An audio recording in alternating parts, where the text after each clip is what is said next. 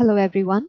This video lecture will be an introduction to Sherlock Holmes, the work that was created by Arthur Conan Doyle. The particular story that we have to look into further is titled The Adventure of the Dying Detective by Sir Arthur Conan Doyle.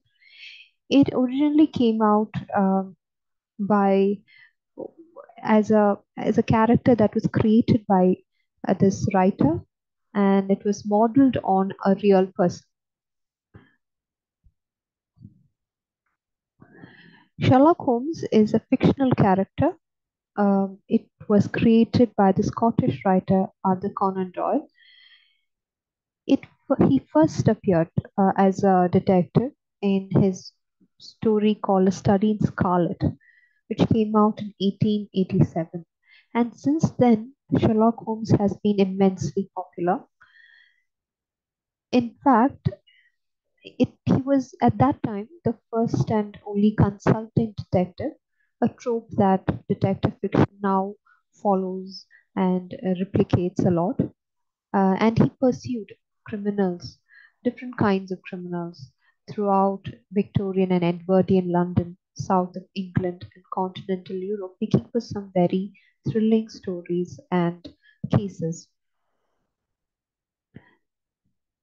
He has been a very enduring character, Sherlock Holmes, and he has very peculiar natures and characteristics which has stood the test of time.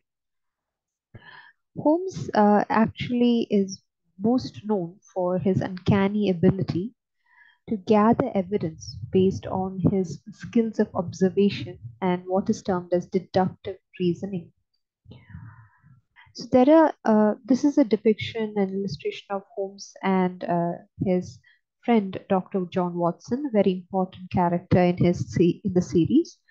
So this deductive reasoning is something that is very remarkable and astounding for both Watson as well as readers.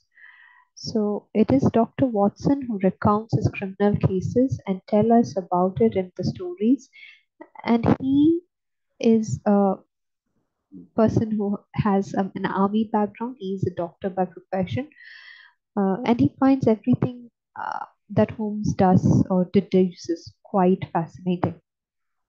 This is the predominant idea behind which or how Holmes functions. He constantly tells Watson this: when you have excluded the impossible, whatever remains, however improbable, must be the truth. And this is the core of his idea of deductive reasoning, where he eliminates whatever cannot be possible in that case. An idea of Sherlock Holmes can be seen in this image as well, where this is the deerstalker hat and coat and pipe that usually characterizes Sherlock Holmes. Another few features that will be important as we go into the story is his residence. Sherlock Holmes' residence is famously 21B Baker Street, and that's where he stays with his housekeeper being Mrs. Hudson. So these are the three main characters, and their location is 221B Baker Street, which is currently a Holmes museum.